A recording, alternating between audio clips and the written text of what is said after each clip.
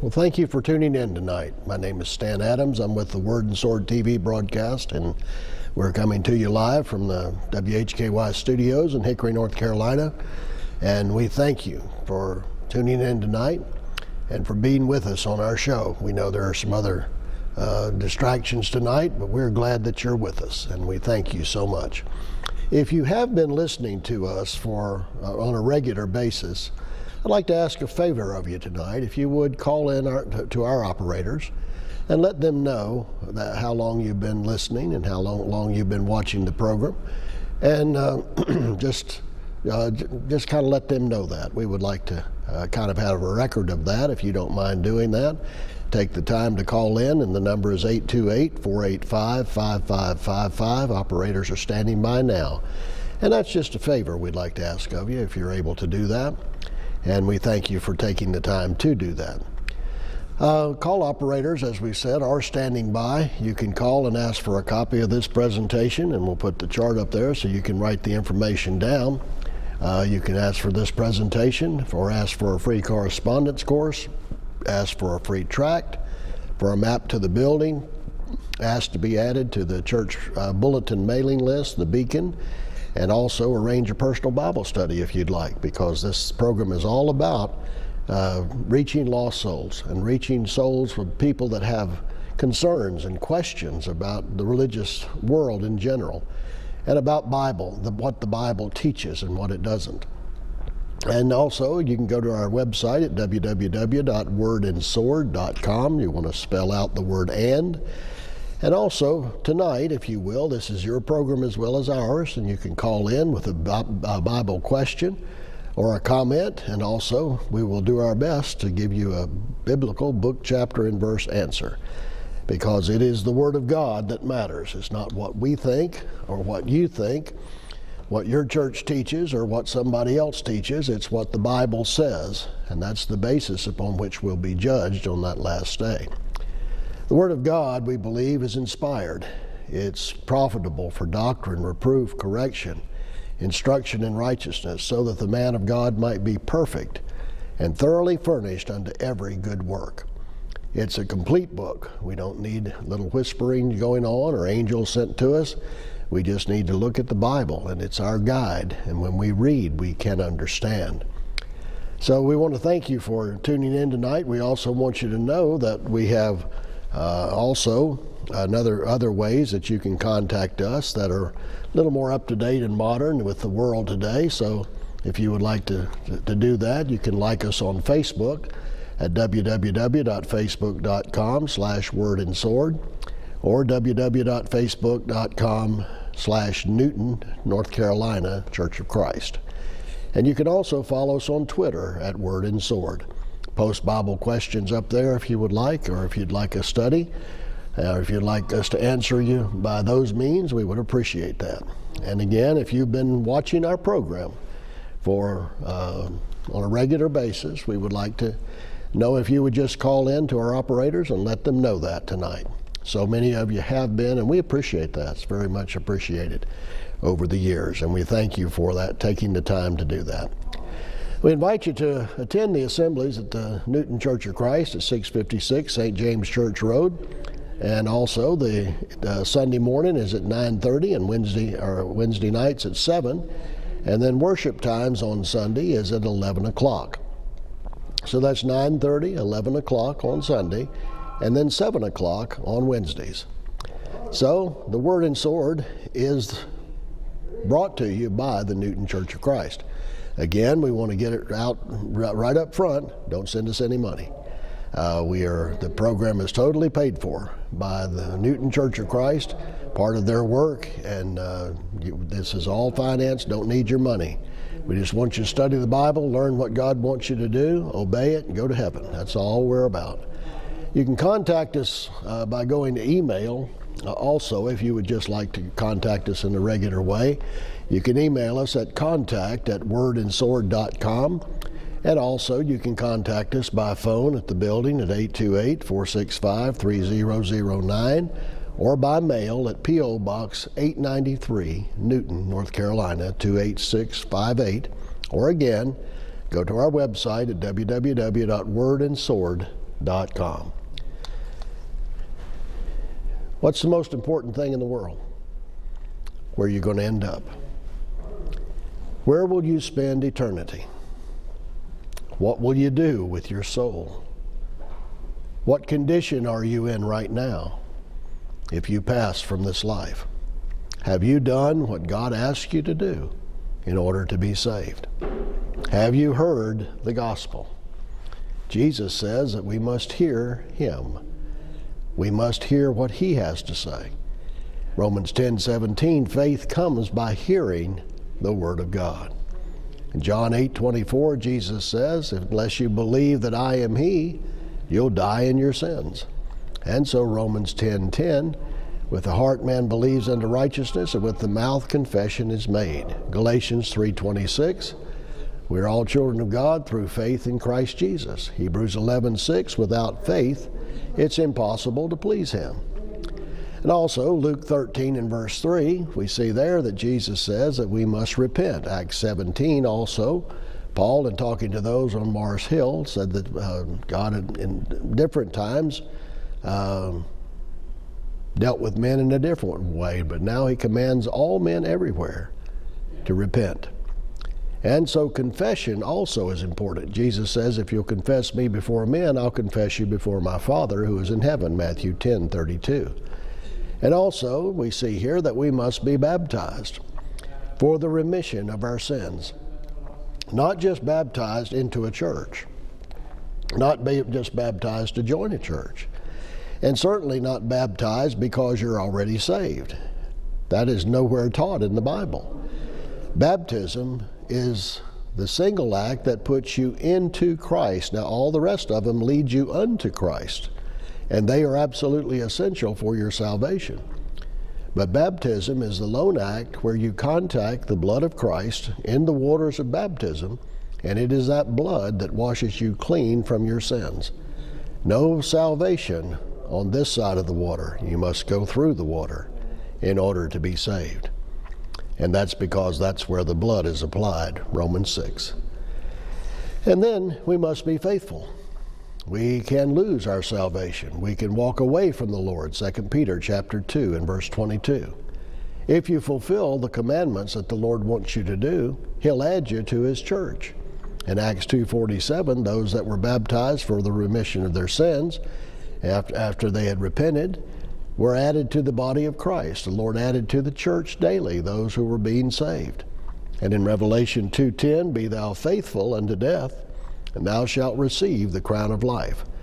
So what do we see from this chart here? Well, we see from the chart, folks, that you must do the things that God has commanded you to do. We put scriptures up there about what Jesus taught and then what the apostles taught.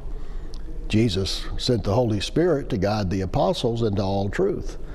And so they were teaching the same things. Truth agrees with truth. And that is how you are in the right relationship with God.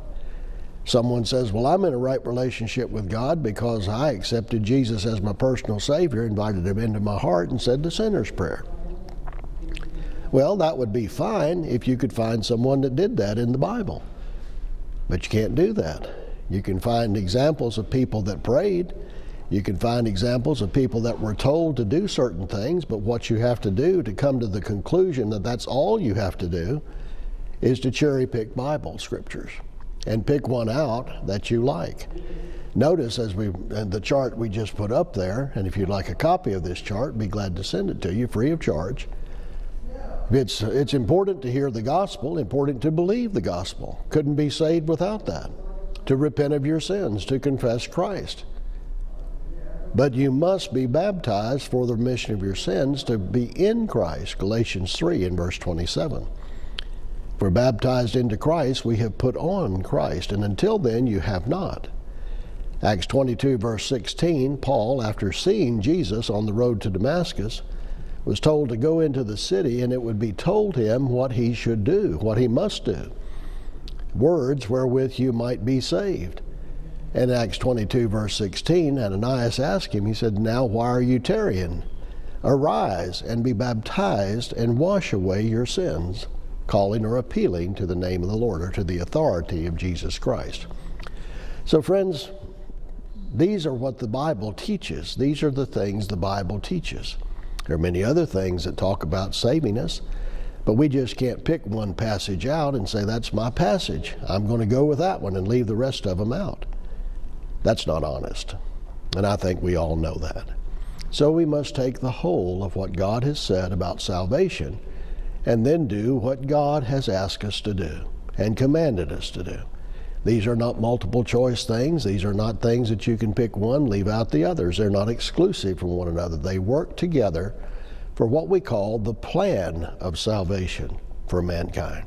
And God is the author of that plan. Well, we're going to talk tonight about how long you're going to live. Do you know how long you're going to live?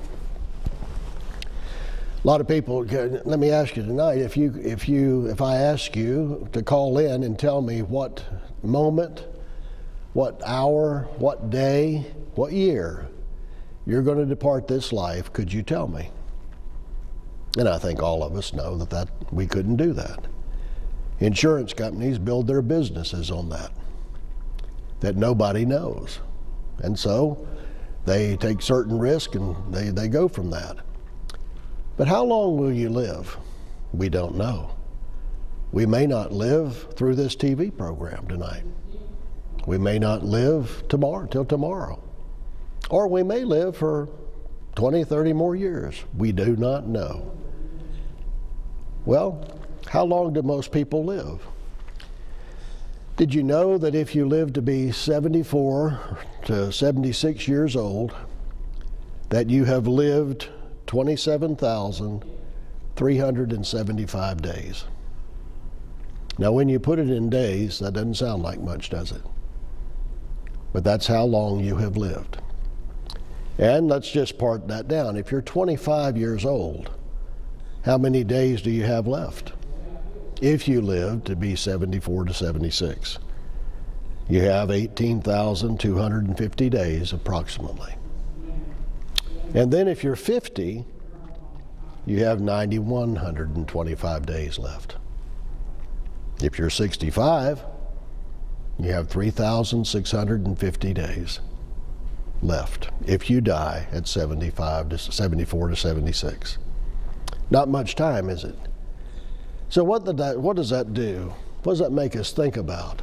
Well, if you have your Bibles tonight, let's look at Psalm chapter 90. And let's go to verse 9 here. For all our days are passed away in thy wrath, and we spend our years as a tale that is told. What story are you telling? What does your life say? What imprint are you making in this world? What does your life mean? Does it have any meaning? And then the days of our years, in verse 10 of Psalm chapter 90, the days of our years are 70, and if by reason of strength they be 80, yet it is their strength, labor, and sorrow, for it is soon cut off, and we fly away. And the conclusion of all this is in verse 12. So, Lord, teach us to number our days so that we can apply our hearts to be wise. That's a mouthful, isn't it? Beautiful passage of Scripture. The psalmist brings out that we do not know. We spend our years like a tale that is told. We've all heard the analogy of the little dash between the dates on the tombstones. And what does your dash mean? Our life does have meaning. Our life is like a vapor, James tells us in James 4, that appears for a short time and then vanishes away. In the whole scope of eternity and eternal things, our life is a period on a piece of paper. And overall with us, it's a pretty long time. But our life goes in cycles. We spend our years like a tale that is told. The days of our years are, by reason of strength, about 80. 70 to 80 years old is the general lifespan that we have even today. I think that now 81 is what's predicted. because of our medical procedures that we have in medicine. And that's the average, the time that average age that people pass. Even at that, that's not a long time. Have you learned to number your days? That doesn't mean count them like we've just talked about. It just means, have we learned to make each day count for the Lord? Have we learned what's important and what's not? Have we learned to put the kingdom first, Matthew 6, verse 33, and His righteousness?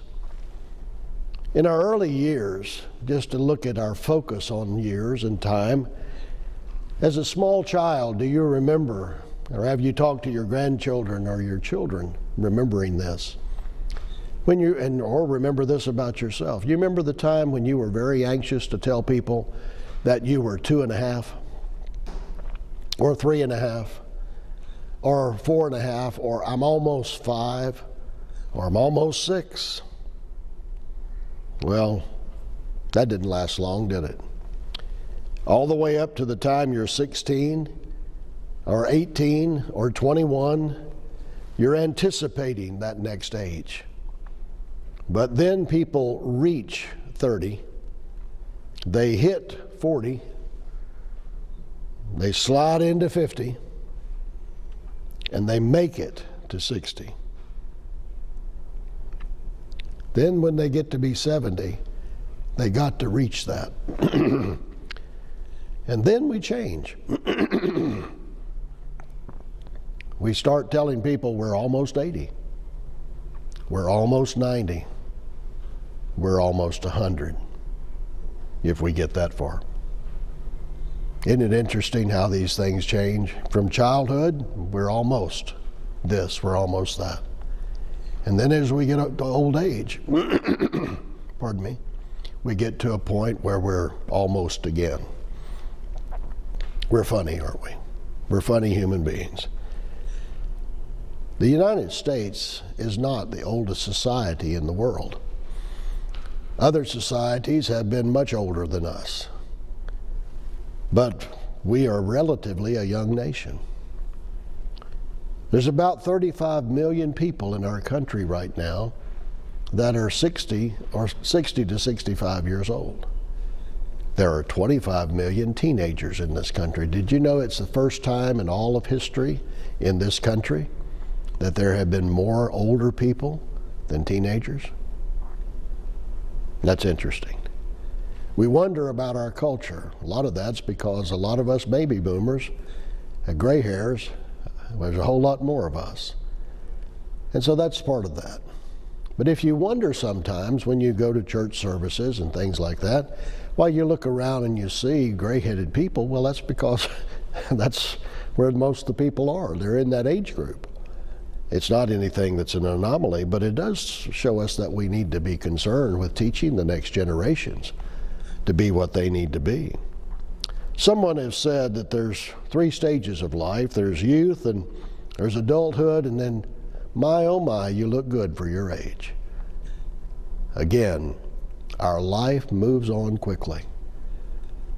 In Lamentations chapter 3 and verse 27, the writer there, Jeremiah, says it's good for a man to bear the yoke in his youth. In other words, youth is a time of strength, and it's time for a man to bear a yoke. It is in his youth. We're going to be talking tonight about the stages of life.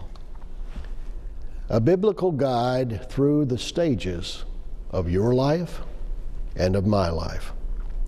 Now, in all of this, let's remember that we're not assuming that we will live a particular age, but we're looking at, if we live, these are the stages of life we will go through. So let's look at childhood for a moment. Let's look at childhood. Well, the challenges of childhood are many. One thing is you're looking up at everybody's kneecaps all the time. And you are fully dependent, when you come into this world, on your parents, on older people.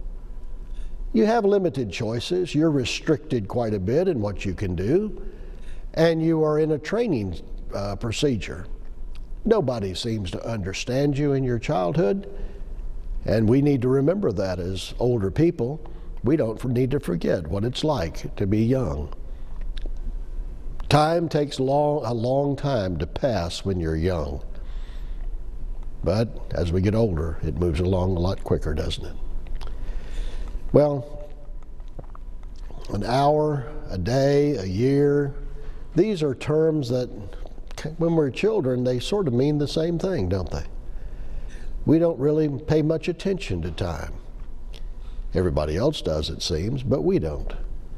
The word child is used, amazingly, 1,842 times in the New King James Version of the Bible.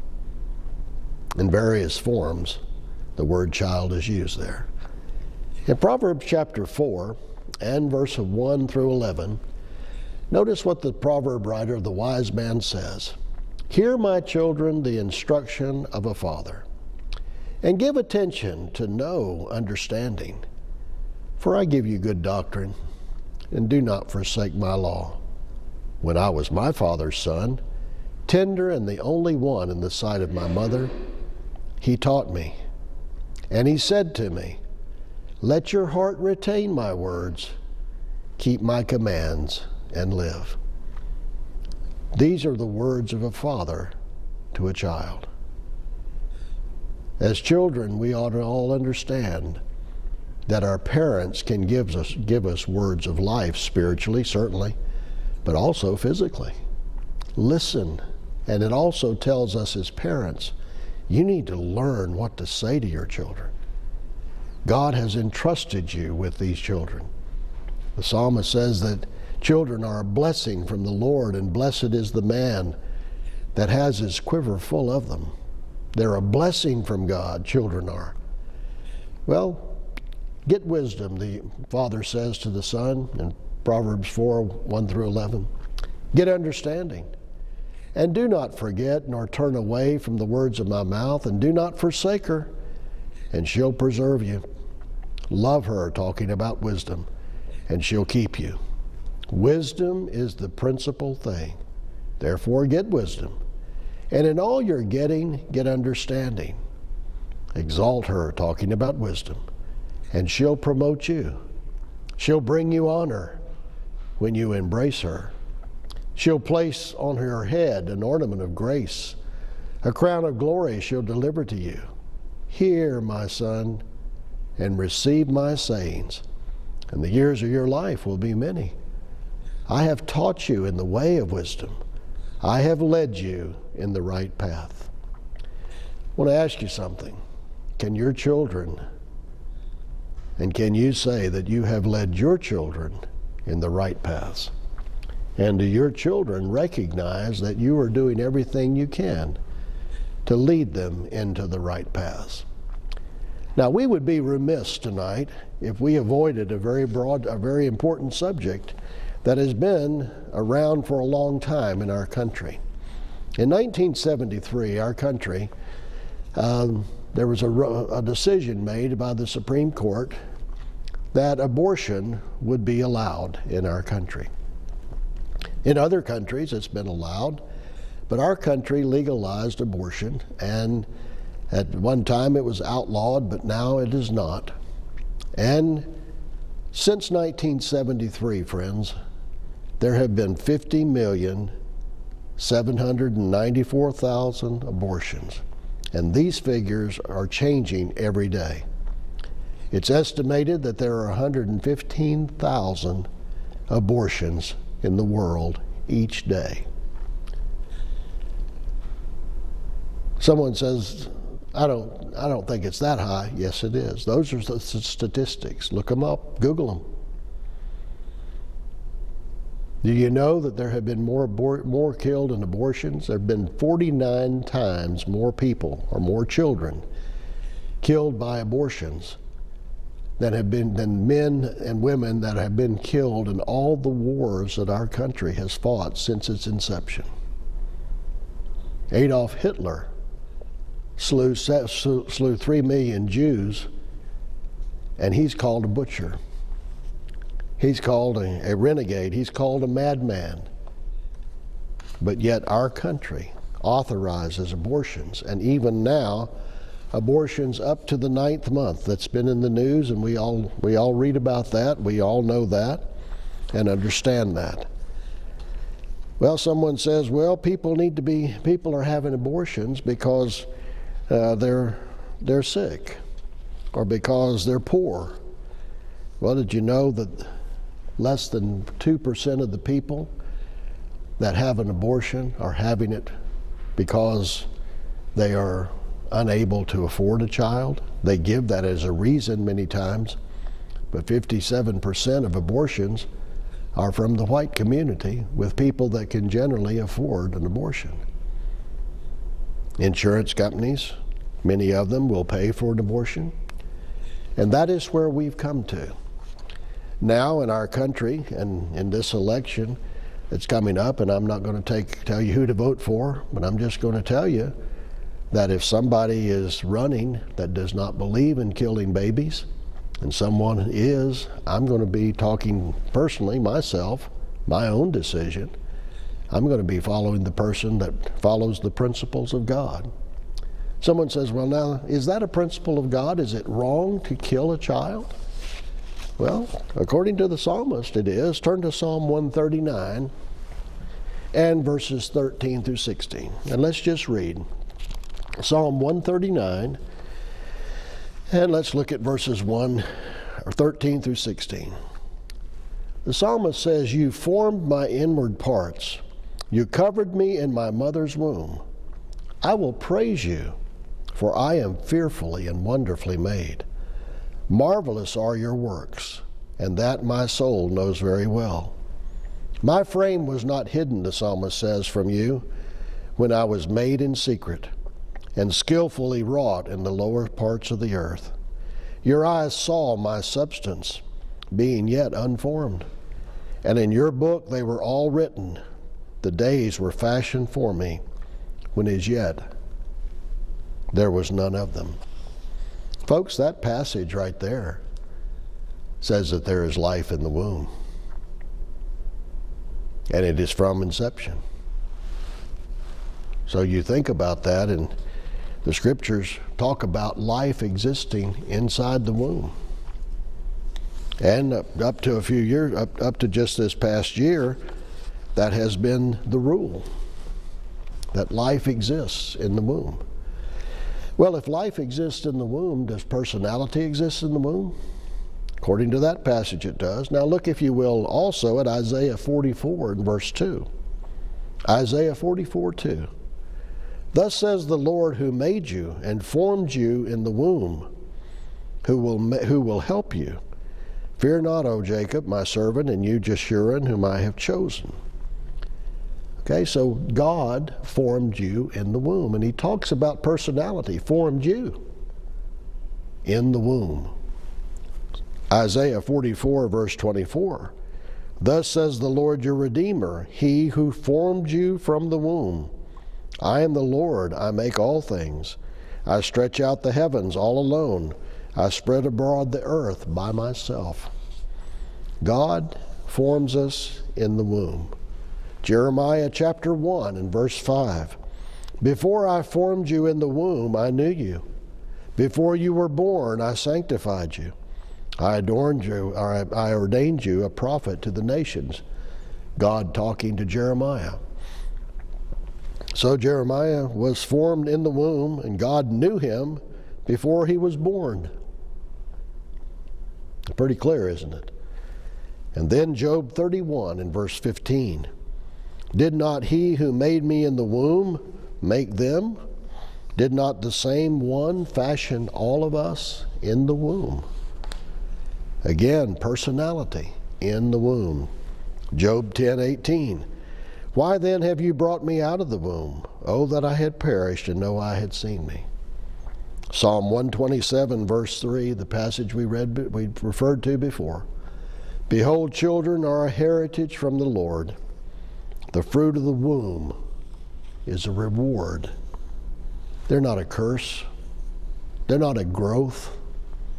They're not a tumor. Life in the womb is a being, and it has rights. In Exodus 21, verse 22 through 23, if men fight and hurt a woman with child, notice that. God uses that term, a woman with child, to talk about a pregnant woman. She's not a woman who has a growth in her stomach. She's not someone with excess tissue. She is a woman with child. And notice this, if men fight and hurt a woman with child, so she gives birth prematurely, no harm follows. He shall surely be punished if there's no harm that follows. In other words, if the child doesn't die. According to the woman's husband's imposes on him, and he shall pay as the judges determine. But if any harm follows, he shall die. The death penalty for someone who hurts a woman and causes her to give birth prematurely, and the child dies. That's pretty clear, isn't it? God imposed the death penalty on someone that does that. You know, in our country, and even in the laws of the state of North Carolina, that if a person shoots a pregnant woman and the child and the woman die, they're tried for double murder, double homicide. We still recognize that, but isn't it odd that if that woman lives and that child dies by an abortion, there's no problem? There is no difference, folks. Well, let's look at 2 Timothy chapter 3, verses 1 through 4. Know this, that in the last times, perilous times will come. Men will be lovers of themselves, lovers of money, boastful, proud, blasphemers, disobedient to parents, unthankful, unholy, unloving, unforgiving, slanderers, without self-control, brutal, despisers of good things, traitors, headstrong, haughty, lovers of pleasure more than lovers of God, and they are without natural affection. In Isaiah 49, verse 15, can a woman forget her nursing child and not have compassion on the son of her womb? Surely they may forget, but I will not. Psalm 106, they even sacrifice their sons and daughters to demons. They shed innocent blood, the blood of their sons and daughters, whom they sacrificed to idols in Canaan. The land was polluted with their blood. And that's talking about child sacrifice. What is abortion? How is it different from child sacrifice? The underlying problem, folks, with abortion is it's the same as murdering children in a religious service to an idol. Someone has called abortion our national sin. And I believe that all of us, including the one that's talking to you right now, me, that we're way, way, way too lackadaisical in this. We're too intimidated. The subject of abortion is a Bible subject. It's a subject that the Bible addresses. And we do need to tell what the Bible says, don't we? I'm not taking a political position right now. I'm just telling you what the Bible says about killing babies, killing a child. Is there an alternative to abortion? Yes. Yes, there is. And it's called adoption. Okay? Adoption. In Psalm 100, he who sheds innocent blood is like those that sacrifice to idols. Well, we wanted to deal with that right up front because in talking about childhood, the very first thing we should recognize as people, as decent people, people who believe in the Bible and believe what the Bible teaches, the very least we can do for a child is to let them live, isn't it? To allow them to come into this world and have a chance to live a life that's pleasing to God. That's the very basic that we can do and decent thing that we can do. Someone says, well, it's better for a child not to come into the world. And, well, wait a minute. Do you have to kill the child? For whatever reason, some may say that they have a reason why they do the abortions, because they can't afford it, because it's an accident, because someone raped them, whatever. The child is still a child. They have a right to come into the world. There are people who are ready and standing in line. The estimated figure recently that I heard was over 2 million couples are waiting to adopt children. They are standing in line waiting to adopt children. And that's worldwide, by the way. Is there no one that will take an infant child into their home? There are a lot of people who will. They're waiting to give that child a good life. Now, friends, we are remiss as a society if we turn our heads and act like this doesn't happen. It does happen every day. 115,000. It's not on the news each night how many babies died that day, but it should be. And we need to be a people that are enraged over that. It is righteousness that exalts a nation. And when there are enough of us that will sit by silently and let these things go on and never ever raise a voice against it, we're wrong. And we'll answer for that. 2 John 9 through 11, he that goes onward and abides not in the doctrine of Christ hath not God. And then verse 11 says we cannot even bid Godspeed to the one that is not abiding in the doctrine of Christ.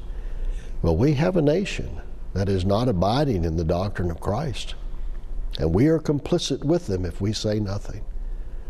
Friends, we've all heard the saying, Descartes, whoever you want to give it to, the attention to, if we do not learn the lessons of history, we're doomed to repeat it.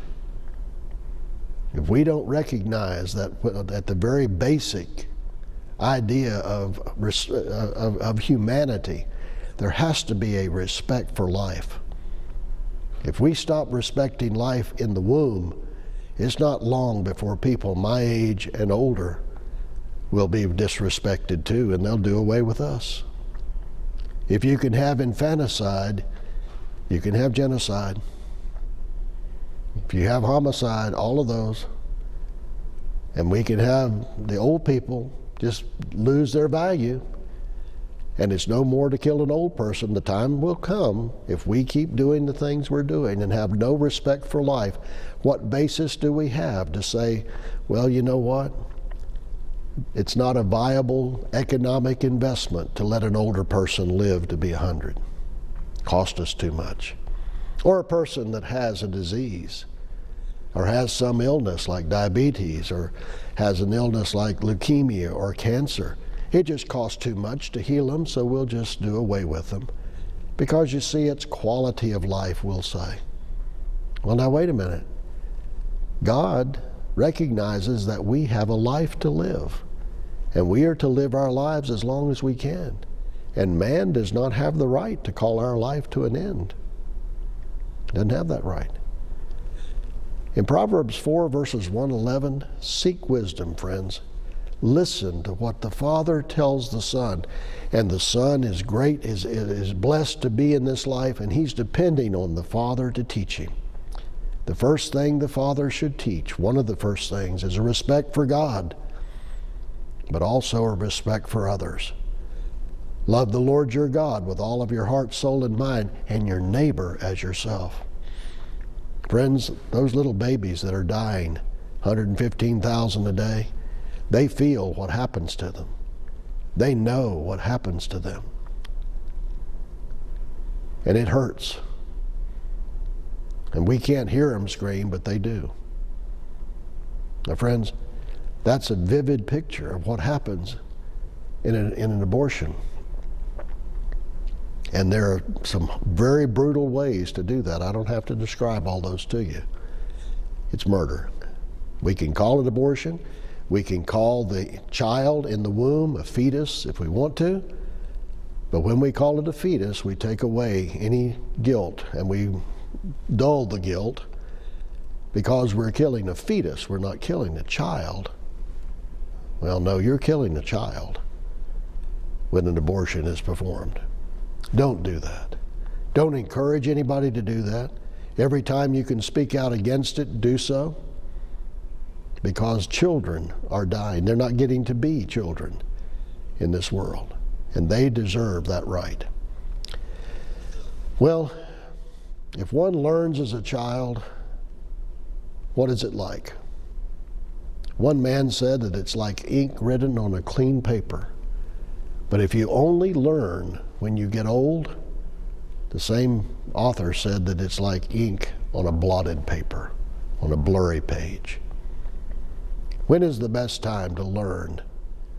Well, we're told by educational people, by people in education, that the threshold of learning is at its apex from the ages of about 3 to 6 or 7. A child has tremendous ability to learn a language, to learn mathematics, those types of things at those ages. They're just open books. They are vessels that are waiting to be filled. What are we filling our children with? How much time are you giving to your child? In the Jewish religion, the Jewish people say, give me a child for the first 7 years, and then you may do anything you please after that. He will still remain a Jew. Well, Nikolai Lenin, you remember that name? Talking about those that were involved in communism in his country. In his speech to the commissars of education in 1923, you know what he said? All we need is a child for 8 years, and he will be a communist forever. Wow. First 8 years. You see, people recognize that language or that threshold. And in our school systems, friends, we need to be careful what we're teaching our children. Someone has said that problems in a nation will never be solved until we can educate our children properly. And I believe that's true. But you look at what's being taught in schools today and what's been not taught. I remember a time when prayer was something that was regular at school. When reading scripture over the intercom was something we did to start our day, along with the pledge and the Star-Spangled Banner being played. But yet today, we see those things are changing. Thankfully, we just had a renewal of prayer being allowed in school. I'm glad for that, aren't you? We should be a prayerful nation. Well, Christian parents, pardon me, are to train their children up in the nurture and the admonition of the Lord. But let me hasten to say, it is not just Christian parents, New Testament Christian parents, that are to do that. That is everyone. Children are to obey their parents, Ephesians 6 and verse 1, but fathers are to train up their children in the nurture and admonition of the Lord. Fathers, that's your job. You don't get to go hunting and leave it with the wife. You're a dad. You brought that child into the world. You're not just a donor. You are a person that's supposed to be a father to that child. How much time do you take with your child? How much time do you take spending time with them as individuals? You may have 2 or 3, but you don't raise them as a gang. You spend time with each one of them. Train them up. Training involves time. The admonition of the Lord involves knowledge. The training and admonition of the Lord, God gave you a guidebook to raise them. People say, I didn't get a guidebook. I don't know what to do with children. Well, read your Bible. It'll tell you. God's law is the law that we should be abiding by. Again, while they're tender and impressionable and can be taught. You ever heard the phrase in the poem, as the twig is bent, so goes the tree?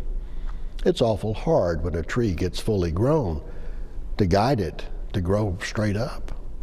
But if while it's still young, you're able to tie a rope on it and to bring it to a straight position, that tree will be able to be bent in the right way much easier. So the time to train our children is in childhood. We don't train them with the words of human wisdom, 1 Corinthians 2 and verse 4. The wisdom of men, we don't train them with those things. Well, the wisdom of men would tell you to do whatever pleases you, to choose your own way. Did you know that identity with a child, imprinting identity on a child about where they should be, what they should be doing, and where they should be going, is something that is a responsibility of parents? Take time with them. Listen to them. At a young age, listen to their concerns. Know your child. Well, the wisdom that is from below, James 3 tells us, verse 15 and 16, is earthly and it's sensual. And that's what you'll have if you allowed the world to raise your child, if you allow society to raise your child, or the education system to raise your child, and that's all they get. They'll learn sensuality and earthly things and worldly things. But they won't learn the things that are necessary to sustain their souls, friends. Wisdom that is from above. The fear of the Lord, Proverbs 9 verse 10, says the fear of the Lord is the beginning of wisdom, and the knowledge of the Holy One is understanding. Well, if you're missing these passages, we'll put them up here for you. In Job chapter 28 and verse 28, to man he said, behold, the fear of the Lord, that is wisdom, and to depart from evil is understanding. Now you parallel that with what's being taught to young people today. We're taught that it's kind of do whatever you want to. And nobody can put any boundaries on you. We can't tell you you're wrong. But the Bible says you can. Well, wisdom is the principal thing. Therefore, get wisdom. It will preserve you. It will keep you. It will promote you. It will bring you honor, the proverb writer teaches us. Wisdom will give you an ornament of grace and a crown of glory, as we've already read. In James 1 and verse 12, the crown of life which the Lord has promised to those who love Him is what James says that we all have waiting for us if we're trained in the ways of the Lord. In Ecclesiastes 12 and verse 1, Solomon says, remember your Creator in the days of your youth, before the difficult days come,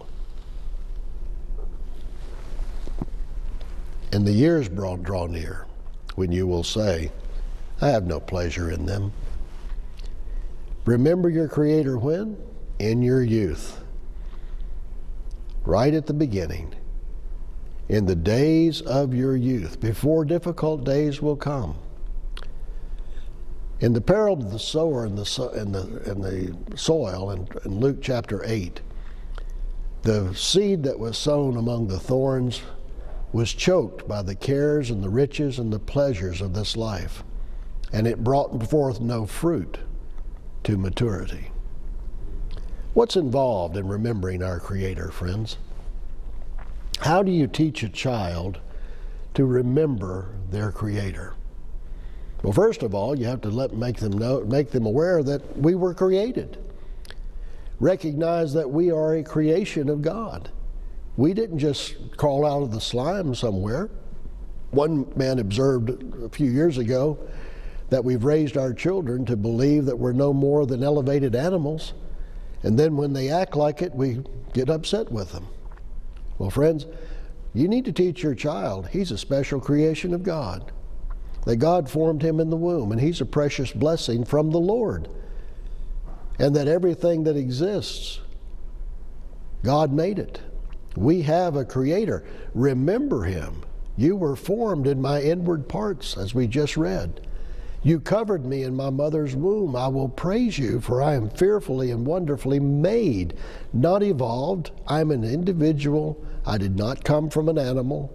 I am not a part of some type of slimy amoeba that elevated itself by accident, and here I am. No, I am fearfully and wonderfully made. My frame was not hidden, Psalm 139, from you, when I was made in secret and skillfully wrought in the lowest parts of the earth. You saw my substance. Everything that we have We are made by God. And again, you need to let your children know that. Now someone says, well, they'll learn that at school. No, they won't. They won't even learn that in some churches. Did you know that? There are a number of people that are religious people that believe in theistic evolution. In other words, God started it and then it went from there, but its evolution came from God. That's how God made everything. No, the Bible doesn't teach that. Read Genesis 1 through 3. We need to teach our children. Part of remembering our Creator is not just recognizing that we are a creation, but also that we will give God His proper place in our lives. Don't send your children to church. Go with them. Let them see that you love God and that you love His ways and that you are practicing His precepts and that you remember Him. Don't just ask them to do it. You do that. It's best for everybody.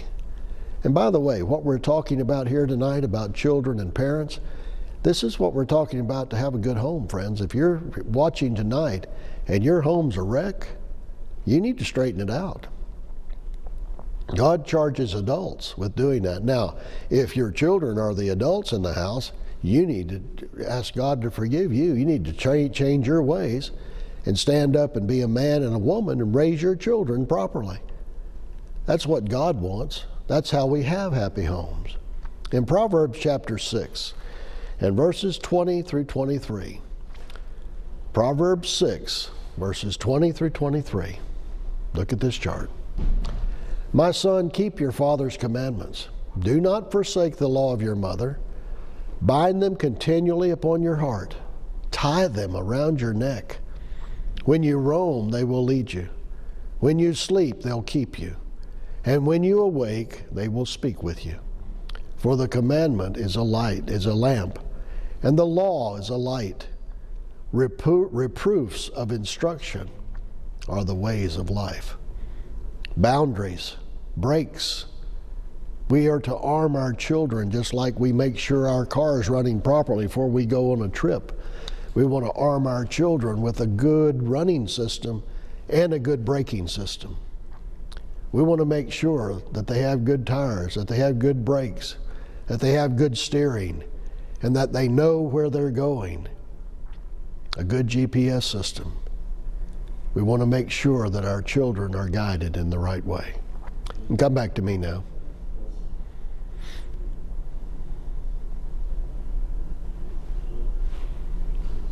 Hello? There we go. Bind these commandments. In Deuteronomy chapter 6 and verse 8, verse 11 through 18, when we roam and when we sleep, we just read, His word speaks to us. God's commandment is a lamp to our feet and a lamp into our pathway, leads to the way of life. Childhood shows the man as morning shows the day, Milton said. In Ephesians 6, 1 and 2, children, obey your parents in the Lord, because this is right. You honor your father and your mother. It's the first commandment with promise. So it may be well with you, and you may live long on the earth. That's Ephesians 6, 1 through 3. Children, do what? Obey your parents. But not in everything, friends. Sadly, many parents train their children in the wrong ways. They train their children to do things they shouldn't be doing. He says this is a right thing for children to obey their parents in the Lord. Now, children, you do not have to obey your parents when they're telling you to do wicked things. But you are to obey them when they tell you the things of the Lord. And then the reciprocal arrangement there is that we as children, as time goes on, we honor our parents. We do not get to tell our parents, no, I hate you. But yet we hear that a lot today, don't we, friends? I hope that there's not a child that's listening or a parent that's listening that will let a child get by with that, or a child will try that. Your parents love you. They brought you into this world. And if they're the parents that God wants them to be, they're trying to make sure that you are not only comfortable here, but that you have a place to go eternally. Now, friends, I want to ask you something. If you're a parent tonight, if you raise the smartest child in the world, the best athlete in the world, but you have not taught them in the precepts of God, you have been a failure as a parent. Someone says, oh, how much emphasis do we put on sports? When I was younger, no one ever thought of playing a ball game on Wednesday, and certainly not on Sunday. But you just ride to church in the morning and you will see little kids and parents playing ball.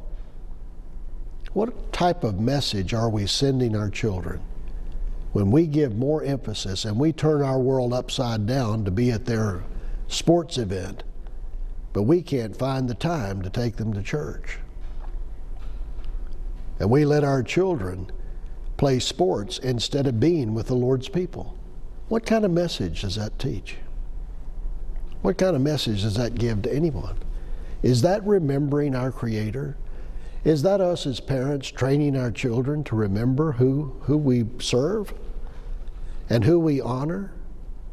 Do you know that if you went to 4 hours of worship services a week, out of 168 hours, you've given the Lord about 1% of your time, maybe, in the whole of things?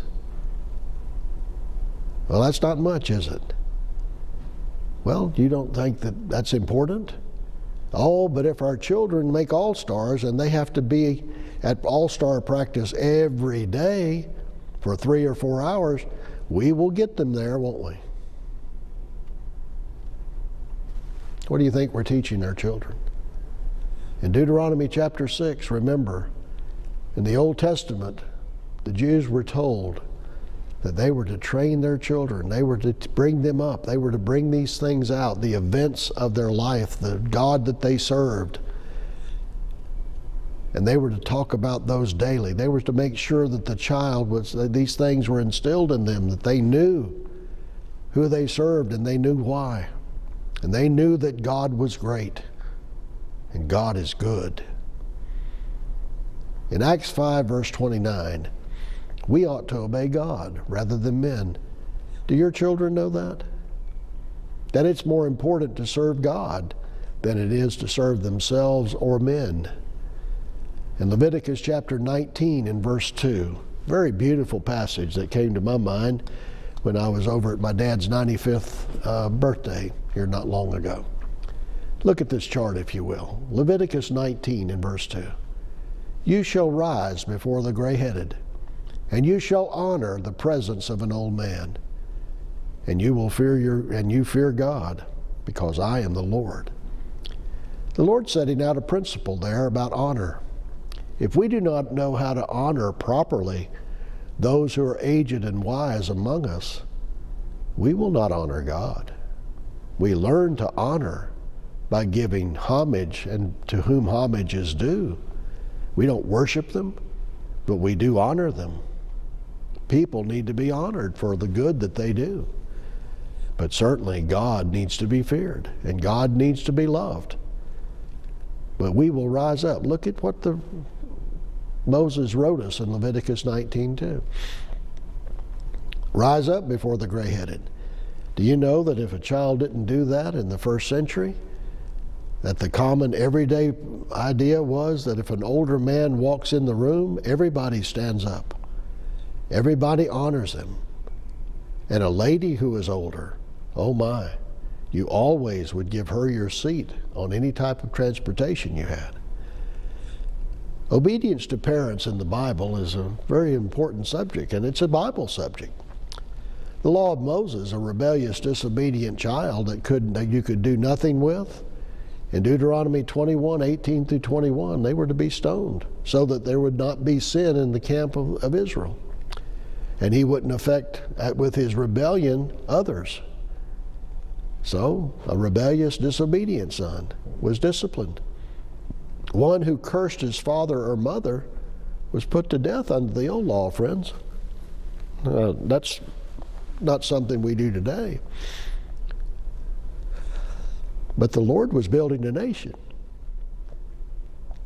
And he knew that if a child grew up with the attitude that he could just curse his parents, that he would be a problem in the society.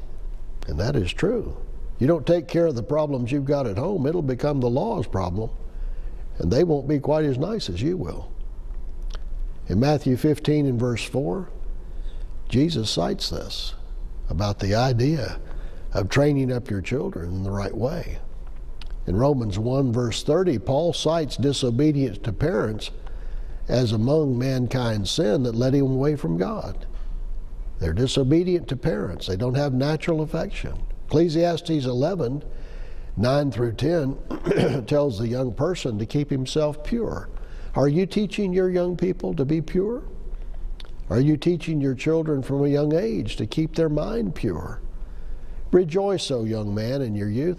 God wants young people to be happy, folks. That's what he wants. He says, let your heart cheer you in the days of your youth. Walk in the ways of your heart, because your heart's tuned to God, you see. And in the sight of your eyes, because your eyes are set on God. But then he says this, you know this, that for all these things God will bring you into judgment. Therefore, remove sorrow from your heart, and put away evil from your flesh. For childhood and youth are empty. In other words, it's not going to last forever.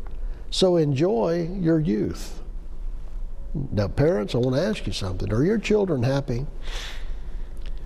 One of the sad things that we have in our society is young people, and it's getting younger and younger, that are so depressed that they just go out and kill themselves. That's horrible. That's a horrible thing for society. Are your children happy? And what type of happiness do they need? They need parents who love them and express it to them often. They need parents that read the Bible to them, that care enough to spend time with them. That's what they need. To tell them of the things of purity, to not sap their innocence with sordidness and with sinful things. We have a society that has taken away the innocence of a whole generation of young people because of the wickedness that has been so pervasive, and the adults, quote, have been a part of that. What do your children, what comes into your front room on the TV? What do your children get to listen to? What do you allow them to look at on their phones? Well, you see, all these things matter, because a child grows rebellious when all they're filled with is the world. Childhood and youth are vanity. The word vanity comes from the idea of a vapor. Let your heart cheer you, but remember you face the Lord in judgment. So remove sorrow from your heart and put away evil from your eyes.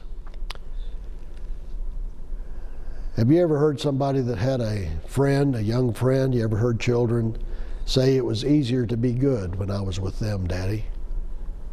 They're good people. That's a good friend.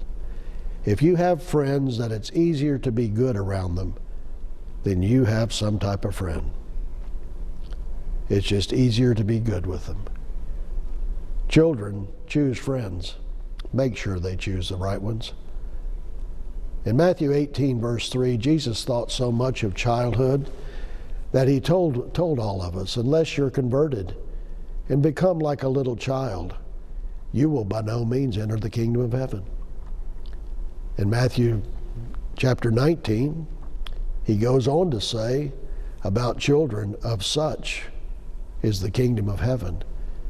Little children were coming to him. He said, don't forbid them to come to me, because this is what the kingdom of heaven's made up of. What was he talking about? Well, certainly children are innocent, but also he's talking about that we must be pure and unpretentious in our faith in God, and that we serve him without any remorse of any kind, and in true purity and in true innocence. Well, the experience is the child of thought, and thought is the child of action, Disraeli said. In Psalm 119, verse 9, how can a young man cleanse his ways? By taking heed according to your word. And we're going to pause here for just a minute and let you know that this program is brought to you by the Newton Church of Christ. And again, we ask you not to send us any money, but we are talking about tonight about our lives and about the course of our lives. Now, we've talked about, first of all, being allowed to be a child, to be able to come into this world and not prohibited by it, by abortion.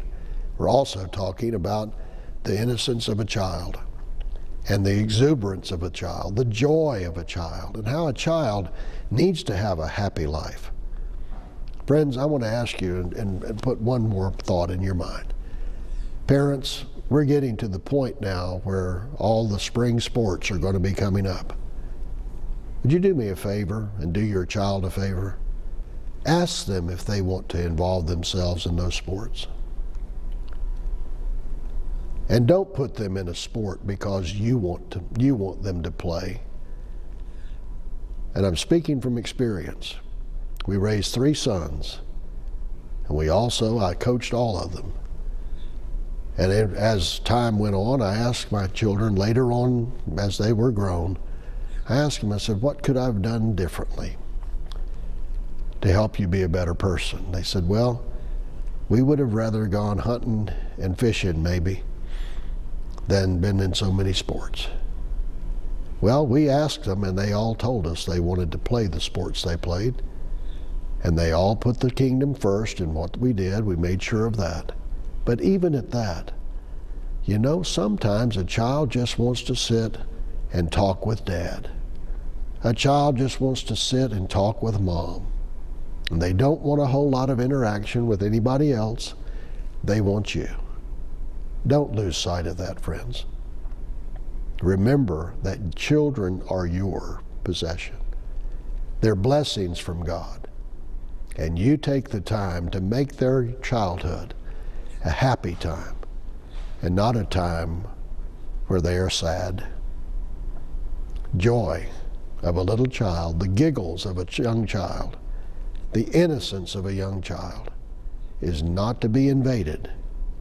They have a right to those beautiful years, and they have a right to be molded and made in the right way, learning the things they need to learn and disciplining them in the way they need to be disciplined with love. But they deserve that. They are a blessing. And God charged you as a parent to raise them in the nurture and the admonition of the Lord. Well, the psalmist observes in Psalm 119, verse 9, that a young man can cleanse his ways by taking heed to the Word of God. Did you know that adolescence is something that is fairly new as far as a classification of our lives? Did you know that, generally speaking, in the ancient world, that a child was a child until about 12, and then they were an adult? Now, lifespans were shorter, understand that, but there was not a whole lot of in between. The adolescent years were considered adult years. Well, adolescence, as we call it, comes from the Latin word adolescens, growing up and not yet come to full growth or youth, according to Lewis and Short in their commentary. And also the state or period extending from about 14 to 25 years of age in man, and from 12 to 21 in women. That's the New Dictionary of the English Language. Well, the Latin Vulgate in Ecclesiastes 11:10 talks about childhood and uses the term adolescence. For adolescence and youth are a vanity. Train up adolescens, a child in the way he should go, and when he's old, he'll not depart from it. Proverbs 22:6. Again, there is an emptiness to childhood. It doesn't last forever, but while we are in it, let's enjoy it. But know this, that we'll be going through a particular period of our time, of our lives, called adolescent period. These are stormy years most of the time. In the Bible, there was no transition period from children to adult. As children, they worked hard at chores. They were responsible for helping their families survive. They married young, they had to work to survive, and they had a shorter lifespan. Because we're healthier and better cared for and nourished, adolescence today comes earlier and lasts longer. Well, in the ancient world, and this hit me strong, this is from the life of Pliny, in the time period of Pliny, who was an historian for the Roman Empire. The law of Rome fixed marriageable age for women at 12 years old. Oh, hate that, don't you? When a girl passed her 19th year, she was no longer under ordinary circumstances eligible for marriage. Well, again, lifespans were shorter at that time. In India and in the Saharan Africa area, over 50% of the women today marry between the ages of 15 and 19. Now, Laura Ingalls Wilder, you remember that? Little House on the Prairie? Well, she was 15 years old when she started her career as a school teacher. Again, time frames were shorter, time spans. What are some of the challenges of being a teenager, being an adolescent? Well, you're not a child yet, or you're not a child anymore, but you're not yet an adult either, particularly in our society. I sometimes want to live in both worlds, Pound says about young people that are teenagers. I know in the long run God's the best choice, but I want to be a teenager. I want to experience life and make my own choices, even if they aren't the best sometimes. Well, that's the dilemma. And you tie on to this, an adolescent, a young person that is 14 to 25 years old, and they've not been taught in the ways of God, it's no wonder they're confused. No wonder they're wondering. No wonder they get depressed. Again, what were they taught when they were younger in childhood? Because in adolescence, they begin to stretch their wings and start applying what they have learned. If they've learned they're just a lump of slime that crawled up out of a swamp, they don't have any worth. If they're told even by their religious leaders that there's no capacity for good within them at all, that they're wicked, they're horrible, well, that's not much comfort, is it? Well, what about peer pressure? That's a real strong thing with young people. It matters to them what people think about them. And the observation of one young person was, I sometimes get left out of certain activities if I'm a Christian and act like a Christian like I should. So my group of friends changes constantly. Some of my friends don't accept how I am good. And it can really be hard to be in a party city, in a party environment with the people I associate with, and I'm the odd man out. That's trouble. But can you resist that? Remember what the proverb writer said that we read to start with? Don't go that way. Don't go down those roads. All right? An intemperate youth, Cicero said this in the Roman Empire, and he was no class act himself. But he says an intemperate youth brings about old age to a worn out body. Become old early if you wish to stay old long. Well, establishing security and identity, trying to find yourself, as we use the phrase today. Who am I? Where am I going? Why am I here? What's my purpose? Who, what, when, where, and why? These are questions young people have. Struggling for an identity. Who am I? Well, you know, that's a hard question for some adults to answer. They don't like the answer. But when you're younger and you remember your Creator in your youth, like Ecclesiastes 12:1 says, then you're an individual that you know who you are. You're a child of God. You're a special possession from the Lord. You were bought with a price, and He loves you, and He wants you to come live with Him forever. You always have a place with God, and He'll never leave you or forsake you. You'll never be lonely if you walk with the Lord. And so when you stand for Him, He is so proud of you, and it's worth it to stand for the Lord, Because in the end, young person, it is your soul that matters the most, not what happens circumstantially each day. Peer pressure, things like that come up your way, these will last for a moment in all things. We make them the major thing. We get into drama, drama. I was treated this way, somebody looked at me this way, and I've got a pimple. All these types of things are things that matter to us when we're younger, but in the whole scheme of our lives, they will fade quickly. Struggling for your identity. What attitude am I going to choose? I need to be a responsible person. But yet at the same time, I want to be irresponsible. I'm struggling with that. Well, the Lord offers you guidance. His rules are the ones you apply. The authority in your life is the Lord, and you know that. You have a true north. You can always find your way home to God. You respect the rules of God. That's whose rules you live by. What kind of lifestyle will I adopt? Will I try to conform to the world? Well, just like with anybody, young person or older person. We do not conform to the world, but we are transformed by the renewing of our mind from God's Word. That's how we keep going. What lifestyle do you live? The godly lifestyle. The lifestyle that says the kingdom comes first and righteousness comes first. All the other things of life will follow if I put the Lord where He belongs, and that's in first place. Well, how do I get along with people my age?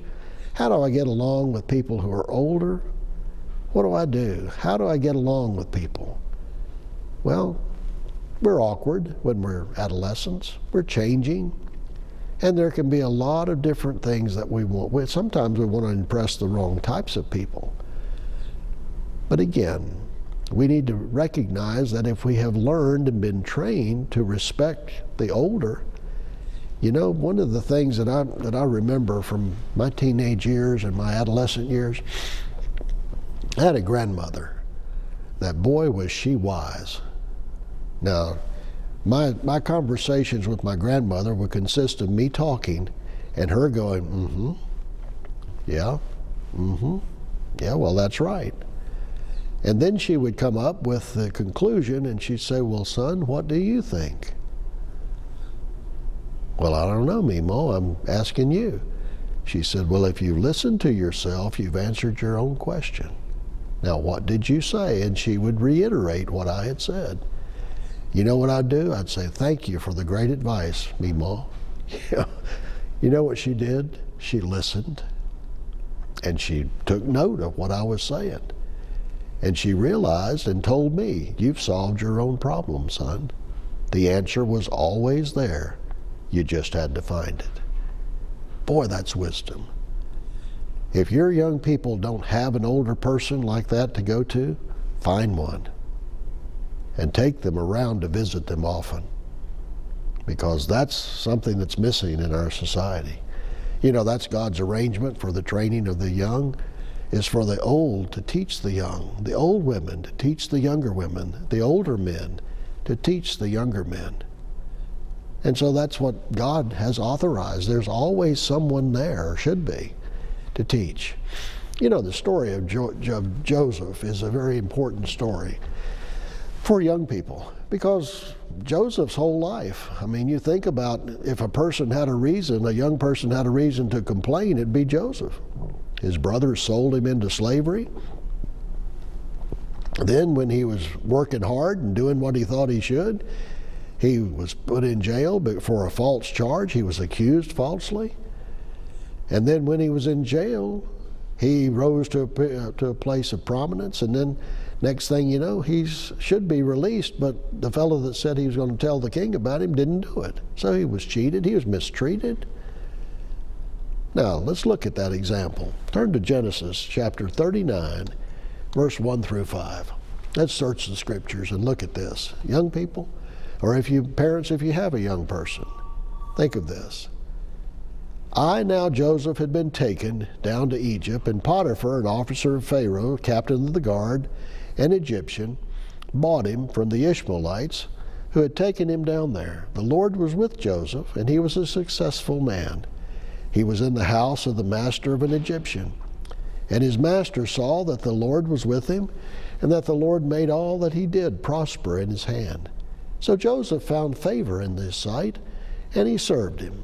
And he made him overseer of his whole house, and all that he had he put under his authority. And so it was from the time that he had made him overseer of his house, and all that he had, that the Lord blessed the Egyptian's house for Joseph's sake. And the blessings of the Lord were on all that he had in the house and in the field. The Lord was with Joseph, because Joseph was with the Lord. The Lord didn't leave him, did he? No matter how bad it was. Joseph was a successful man, young man, because he walked with the Lord. The Lord blessed the Egyptian's house because Joseph was there. He was a blessing to people he was around. In Genesis 37, 5 through 11, the Lord had promised him that his family would bow before him, and they ended up doing that. Now look at the contrast in Joseph, and now let's consider Rehoboam, who was the son of Solomon, the wisest man that ever lived. Rehoboam went to Shechem, for all Israel had gone to Shechem to make him king. And so it happened when Jeroboam, the son of Nebat, heard it. He was still in Egypt, for he had fled from the presence of the king Solomon and dwelt in Egypt, that they sent and they called him. Then Jeroboam and the whole assembly of Israel came and spoke to Rehoboam and said, "Your father made our yoke heavy. Now therefore lighten the burdensome service of your father and his heavy yoke that he put on it, and we'll serve you." And so he said to them, "Depart from me for 3 days, then come back." And the people departed.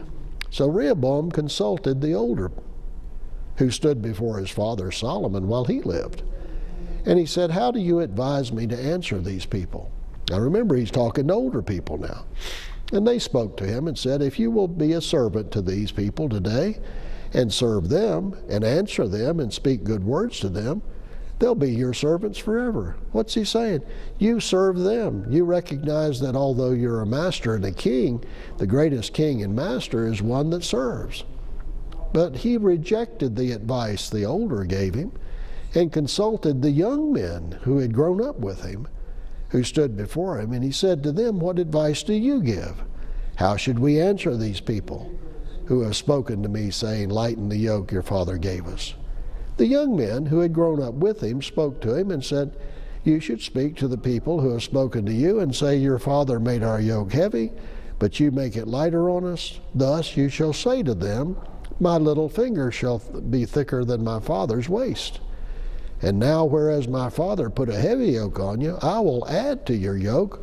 My father chastised you with whips, I'll chastise you with scourges." Wow, that's great advice, isn't it? Who gave him that advice? His peers. We talk about peer pressure. You know, peers are not a good group of people to go get advice from, friends. What do you care what your friends think? They don't know any more than you do. See? So who do you get your advice from? You get the best advice from those who are older most of the time. Listen to the wisdom and know what wisdom is, so you can spot it, whether it comes from the young or the old, and know what foolishness is, so you'll know whether, and you can identify it, whether it comes from an older person or a younger person. In James chapter 1, verses 19 through 20, "My beloved brethren, let every man be swift to hear." This is good advice for adolescents also. "Let every man be swift to hear, slow to speak, and slow to anger. For the anger of man does not produce the righteousness of God." When we're getting into the adolescent years, and our bodies are changing and those types of things, all of a sudden we get angry. We get upset with people. We have short fuses. That repeats itself later on in life, oftentimes too. But know this, we all need to discipline ourselves and have self-control. Now parents, teach your children self-control. Teach them they don't get to pop off every time they want to.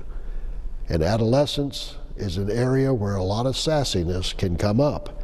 You need to let your children know these can be the best years of your life or the worst ones. But in this house, we serve the Lord.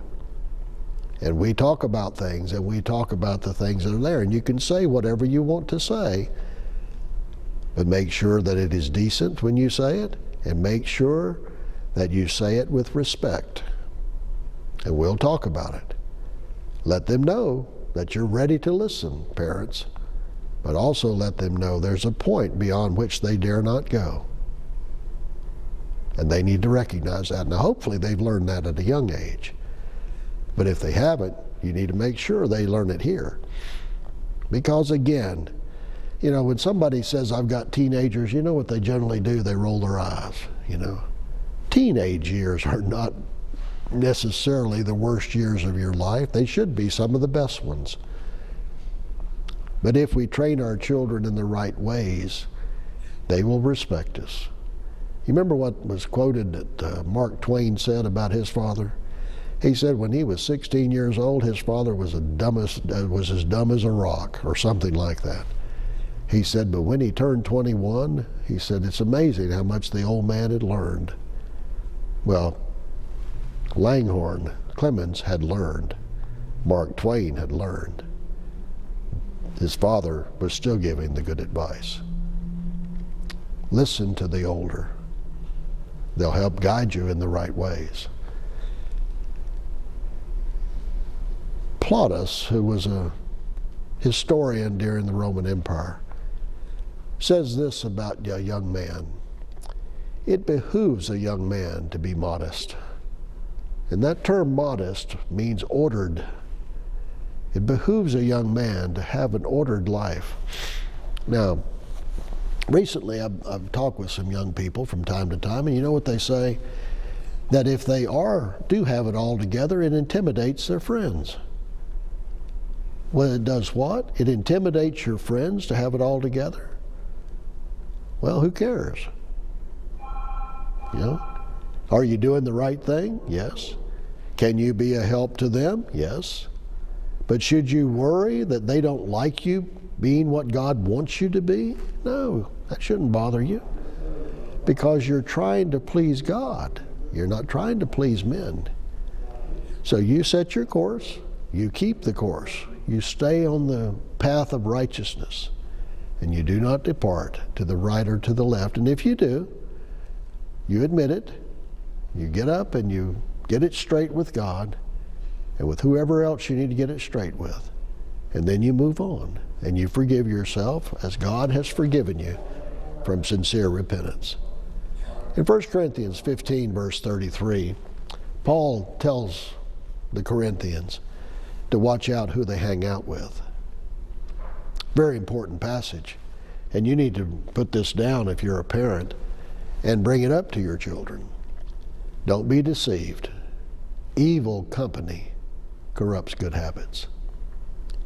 Parents, one of the sad things is, and young people, one of the sad things is you can have the best parents in the world, but your friends can corrupt you. They can put pressures on you. They can have youthful temptations that will come before you. And you have a choice. Listen to the words of your father and your mother that the proverb writer told you to listen to. Or be like Rehoboam and listen to the advice of your friends. Evil companionships corrupt good morals. We have told our kids and our grandkids that the time to change friends is when your friends are influencing you more than you're having an influence over them. That's when you change friends, because that's when friendship stops. When somebody tries to ask you to do something that is not fitting or pleasing before God. Well, let's turn to 2 Chronicles, and verse 34. And listen to Josiah, who became a king at 8 years old. And he became king, reigned 31 years. He was 39 when he died. And he did what was right in the sight of the Lord. And he walked in the ways of his father, David. He did not turn aside to the right, nor to the left, For in the 8th year of his reign, while he was still young, he began to seek the God of his ancestor David. We know David was not Josiah's father, but he was an ancestor.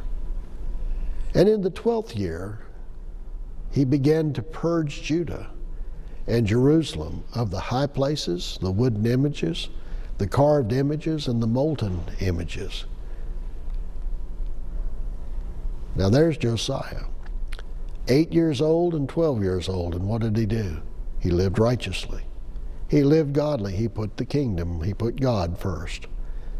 Look at the example in the Bible of Daniel, Daniel 1 and verse 8. Daniel purposed in his heart that he would not defile himself. Now just stop right there.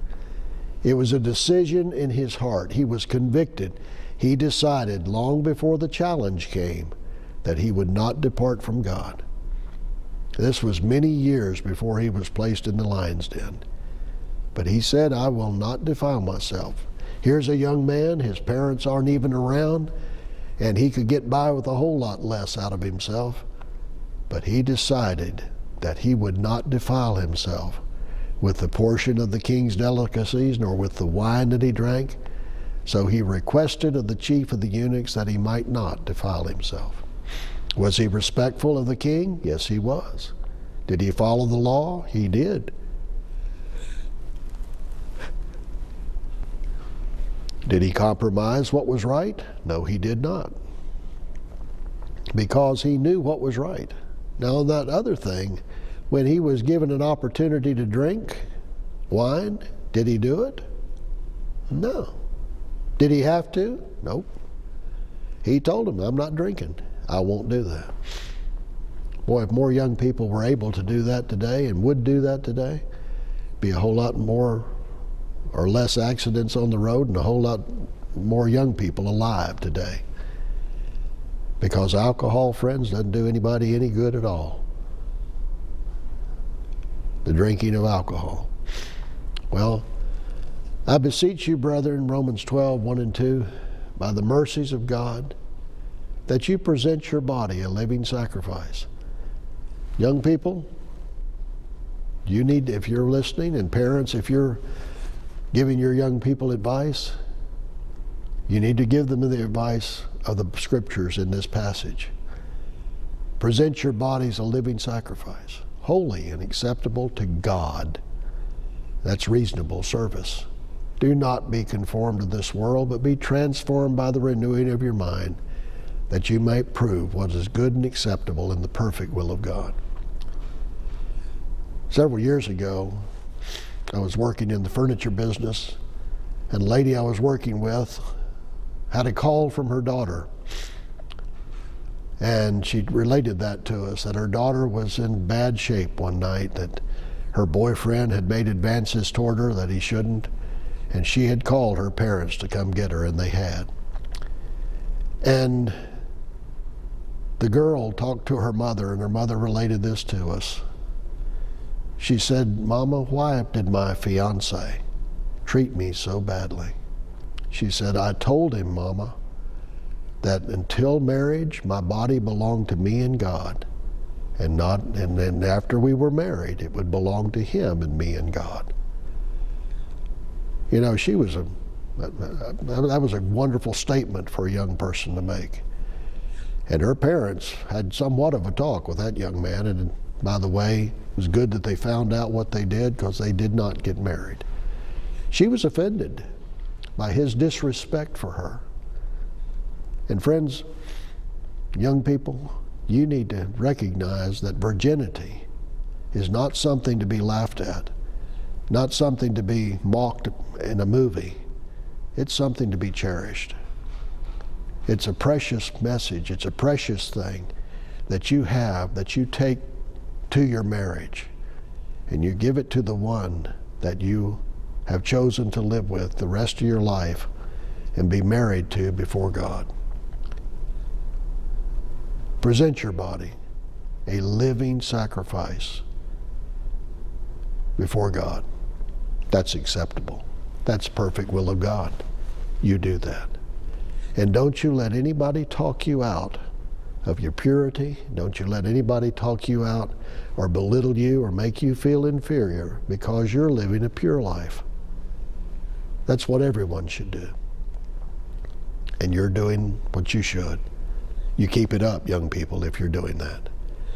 In Ephesians 4:29, admonition to the young and the old is to let no corrupt words proceed out of your mouth, but that which is good and necessary for edification, that it may impart grace to the hearers. Be careful, little mouth, what you say. We used to sing a child's song like that. Be careful, little ears, what you hear.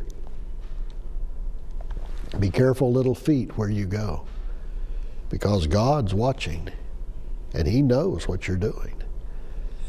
In Hebrews 13, verse 4, it says, marriage is honorable in all, and the bed undefiled.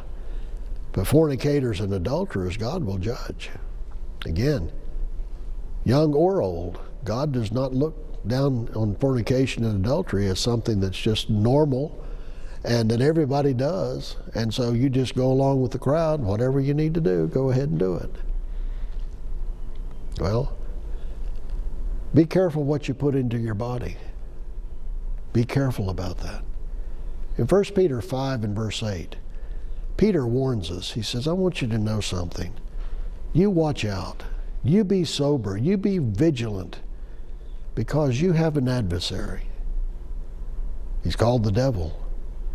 And he walks about like a roaring lion, seeking whom he may devour. You've all seen the National Geographic movies, like we all have, where the pride of lions is lurking and waiting for the weak one in the flock, the one who is hurt, the one who is suffering, the one that's sick. They don't go for the herd that is strong. They go for the weak one. They look for that weak one. And they're lurking, and they're going to try to devour him, whatever it is. And usually it's a gazelle or something like that. Well, that's the way the devil does. He's busy. And he preys on the young person. Preys on all of us, but certainly he takes a particular delight in taking a young person out really early and discouraging them to ever think that they're even worth serving the Lord ever again. Well, watch out for that. Be careful. Be watchful. Your adversary, the devil, goes about seeking to devour. Watch what you put in your mouth. Watch what you put in your body. Stay away from liquor. Stay away from drugs. Stay away from all those things. Don't let anything have control of you more than Jesus Christ. Stay away from it. And then, young ladies and young men, adorn yourself in modest apparel, with propriety and moderation, not with braided hair or gold or pearls or costly clothing. You don't have to have the most seductive clothes in the world to impress somebody. You don't need to be competing in sports with little to nothing on. Your body belongs, as we've said, to you and God, and no one else. One day it will belong to you, God, and your spouse, but not until then. So you adorn yourself, ladies, in modest, ordered, well-arranged, decent apparel with shamefacedness and sobriety. That's the ability to blush. Someone says, well, how do you know what modest is? Well, you pretty well know. From the neck to the knees, cover it up. That's a pretty safe bet right there. Now, do people need to control their minds? Yes, but you don't need to advertise your body to everybody in the world. Your body is a private thing, and you keep it to yourself. And you do not go out and dress in a way to try to look at the attention that you get. And someone says, well, you know, I have a son, nobody lusts after boys. Oh, you haven't heard the young ladies talk like I have. I had 3 sons, and we'd sit in the stands and listen to it. And not just the young ladies, the mamas were just about the worst. Lusting after a young man. That's horrible. And we'd tell them so, by the way, that that's my son. I appreciate you not talking to them like that, you know. Well, I tell you what, you need to pay attention to that, because parents know well what goes on in the minds of adults. And you watch that. Friends, I don't need to bring this up to you, but do you know that Charlotte, North Carolina is one of the main areas for trafficking of young people? Some people come up and they kidnap them and they take them off, and who knows what happens to them. But the corridor from Charlotte all the way to Richmond, Virginia, is a big area where there is a lot of sordid things going on. Protect your children. Guard them. And daddies, you tell your daughter if she goes out of the house or wants to leave the house dressed immodestly, you tell her, no. You go put some clothes on. And then you make sure she does. And you tell her, I love you and I care about you. I don't want you to be challenged by that. It's enough. When you've got modest clothes on, it's enough. There's always wicked people out there. But you do all you can to arm yourself with modest things. Well, in Luke chapter 2, verse 51 and 52, perhaps the greatest young, and it is the greatest young person that ever lived with Jesus Christ. He was young. He was 12 years old, and he was in his father's house talking Bible with people. Early on, he had studied. He'd been trained in the ways of the Lord. His daddy Joseph had taught him these things and brought him up in the ways of a good Jewish father. And notice what it says, that he went down with them and came to Nazareth and was subject to his parents, but his mother kept everything in her heart. And Jesus increased, watch this, in wisdom, in stature, and in favor with God and men. Now, people that talk about the completion of a whole person, they'll talk about a person needs to be trained intellectually, that's wisdom, and they need to be healthy, that's stature, and they need to have some religious basis, and so that's God, and then they need to be trained socially, and that's man. So Jesus was a well-rounded young person. He grew in knowledge or wisdom, he grew in stature, he grew up like everybody does, and in favor with God, that's first, and with men. So that's the way we are to train. That's kind of an outline of how we train our children. And notice the emphasis on decency, the emphasis on morality, the emphasis on good things. Certainly Jesus knew how to interact with people. We need to train our children to be polite to people, to know how to act around people. But we also need to teach them also, above all things, that they honor God. Well, youth is meant to obey and old age to rule. And that's very true. Brother Irvin Lee, in his book, Good Homes in the Wicked World, he's a wonderful man. I knew him personally. He's passed away now, but he had this to say, and look at the chart. A child costs the parents many, many dollars along the way for clothes and food and doctor's bills and school expenses and many other things. But he shouldn't be made to feel any debt for the expenses except the debt of gratitude. If he has shown that gratitude by his big smiles, a hug, and if he's been obedient and trustworthy, he's more than paid his way. And the parents feel the wish that they could do more instead of less for him. And I think that's a good statement that bears quoting. A good, godly young person, the parents don't count the cost of what it costs to raise a child like that, because he brings them such joy by his behavior. In Titus 2, 1 and 2, speak the things that are proper for sound doctrine, that the older men be sober, be reverent, be temperate, sound in faith, in love, and in patience. Likewise, exhort the young men to be sober-minded, in all things showing themselves to be a pattern of good works, in doctrine showing integrity, reverence, and incorruptibility, sound speech that cannot be condemned, that one who is an opponent may be ashamed, having nothing evil to say of you. That's Titus 2, verses 5 through 8. Self-control. Train up a child in the way they should go. And these are the precepts of God as to how they should go.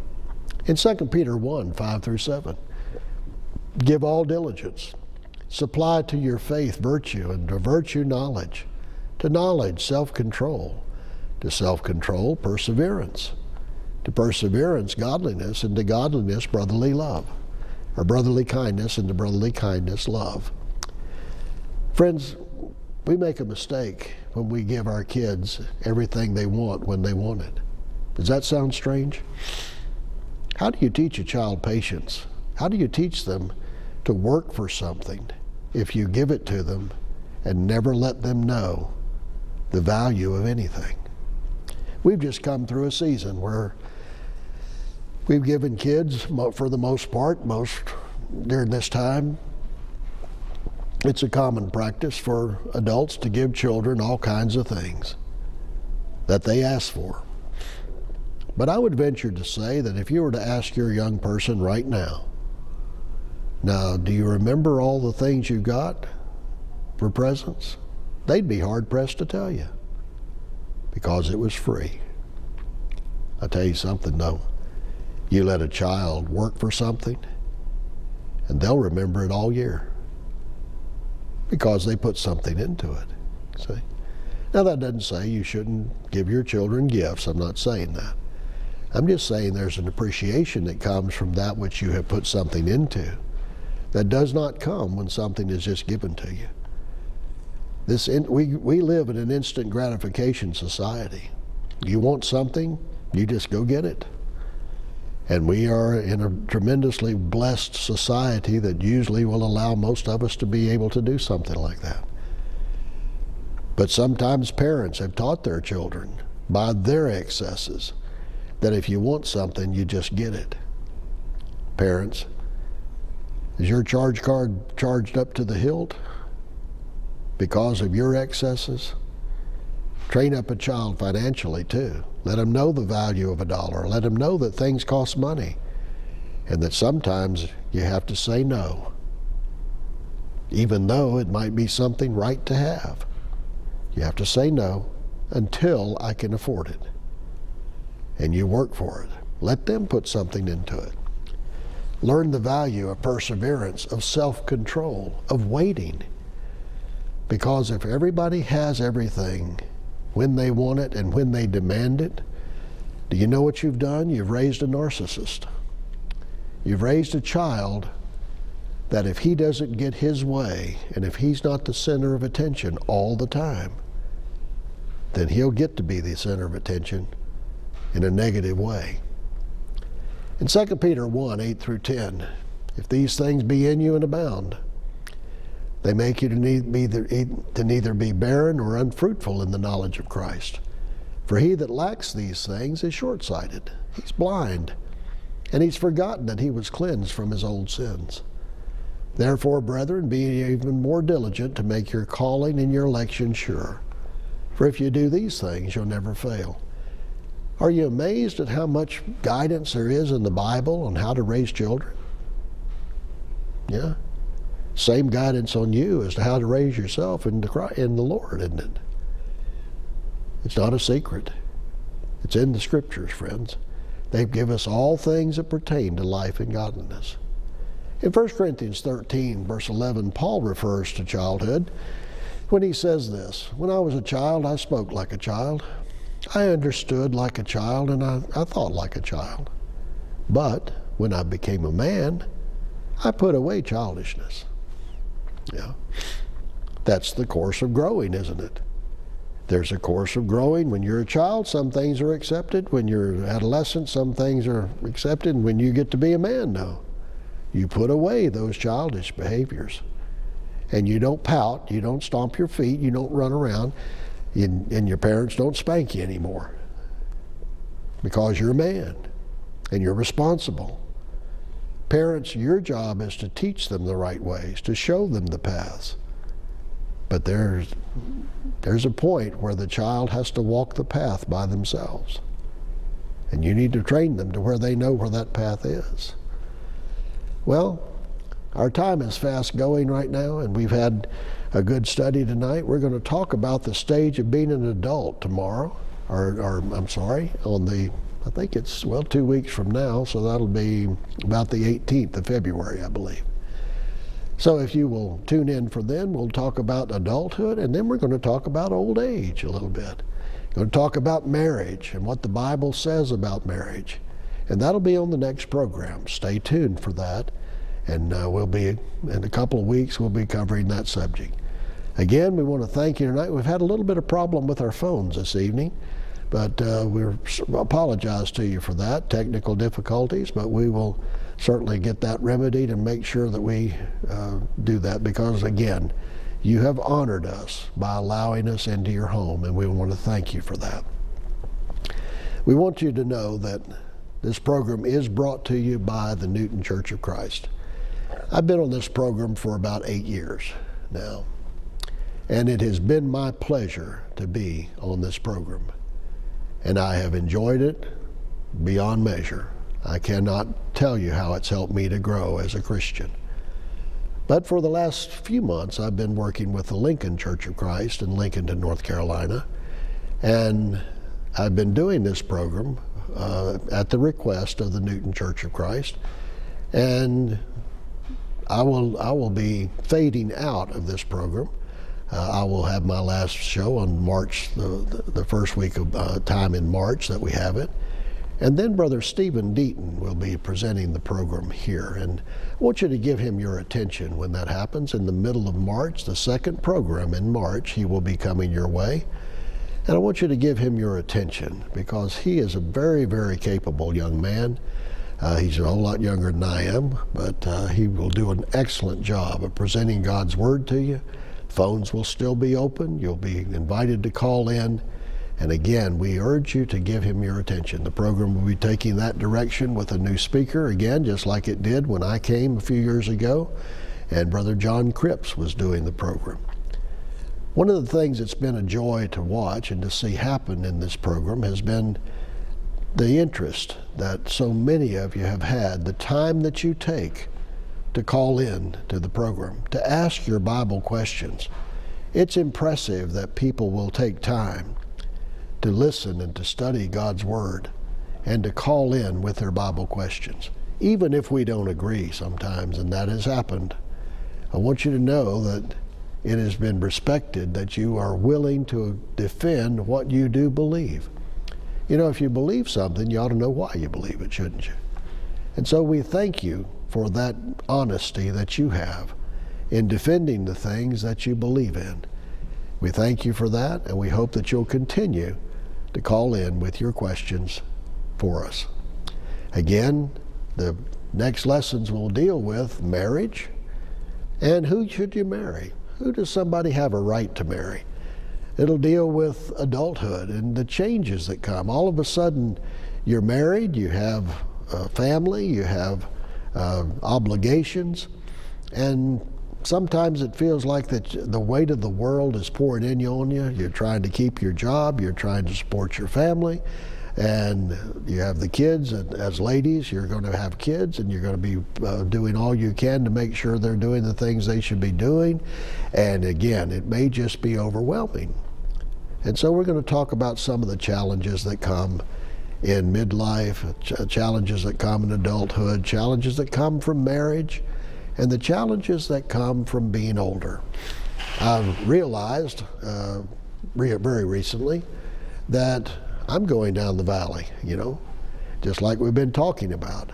And all of us, our hair turns gray, it falls out, and our body hurts when we get up and when we sit down, you know. Does the Bible address this? How do I serve God in my old age? What are some of the challenges that I have? Do I have a challenge to sit around and do nothing and think that we'll just leave it all to the young people? Should we just stop fighting the battle because we're getting older? Nope. We're going to talk about that. So these are subjects we'll be discussing. We're going to talk about midlife problems. We're going to talk about as people talk about it today, the midlife crisis times, where a guy is not sure or a woman's not sure they want to grow up and they want to get older, and they begin to look back on their frivolous youth and they long to be there and they don't want to grow up. And how do you cope with that? What does the Bible teach about that?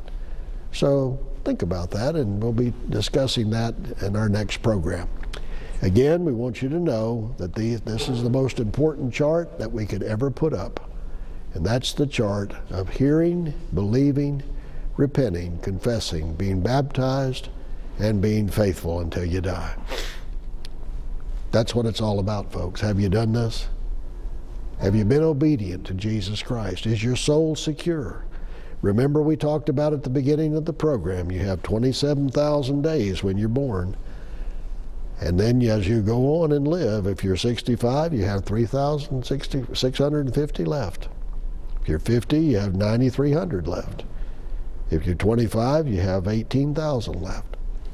That's if you live to 72, 74. But any time in between, you're not promised that. So number your days properly and put them all under the guidance of the Lord. We invite you to attend the assemblies at the Newton Church of Christ. Wonderful group of people, good folks.